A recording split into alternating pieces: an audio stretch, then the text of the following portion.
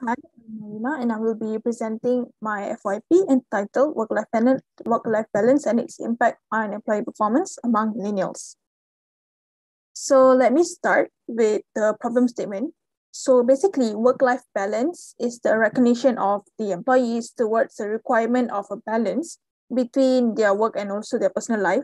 So this research actually studies the impact of work-life balance, specifically on millennial employees. Why? Because organizations are currently hiring more employees among the millennial generation.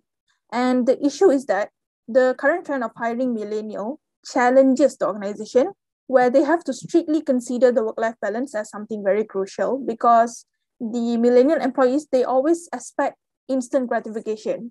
So this will impact the millennial employees' performance if their work-life balance is not taken into consideration.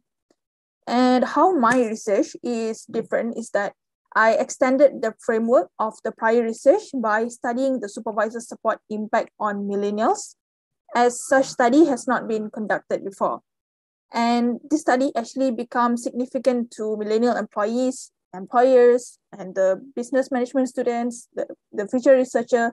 How? By providing insight whether the supervisor support is really crucial for the millennial employee performance, apart from the flexible working hours and also the family leave program. And moving on to the research question.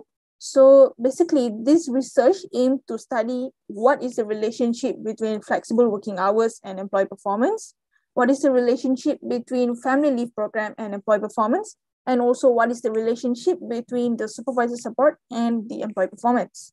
So next is the theory and main variable definition. So the first theory is the social exchange theory, and the second one is the Hopfall's conservation of resources theory, or what we call COR theory.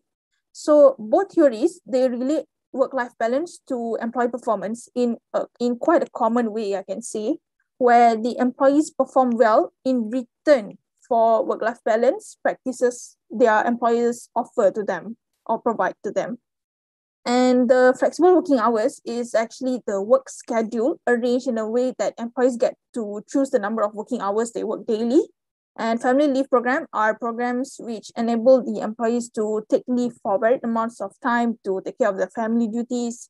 And the supervisor support is how the employee's immediate manager or supervisor behave in a way that it affects the employee's work-life balance.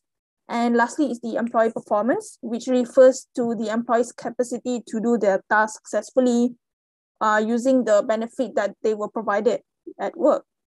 And this is, as you can see here, this is my research framework.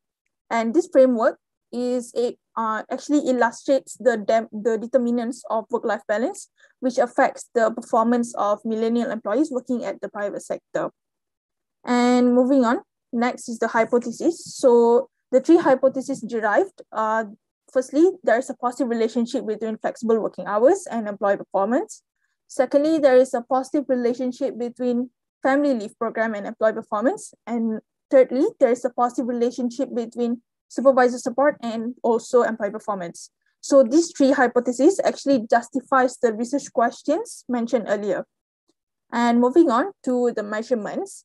So the nominal scale is used to measure the gender and ethnicity, and the ordinal scale I use it to measure the respondents' educational level and age.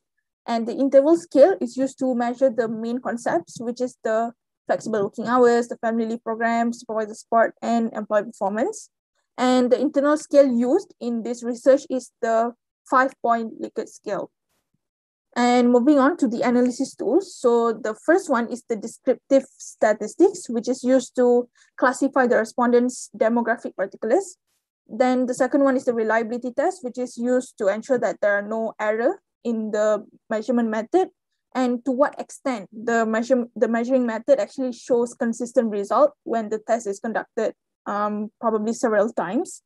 And multiple regression is used to determine the relationship between employee performance with the other three independent variables of the research.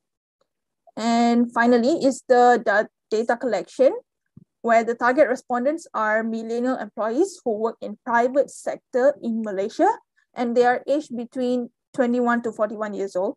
And the data collection method is the online questionnaire, which is distributed to a minimum of 190 respondents, and each of them are given 2 weeks to complete the questionnaire. So that is all about my research, my FYP presentation. Thank you for listening.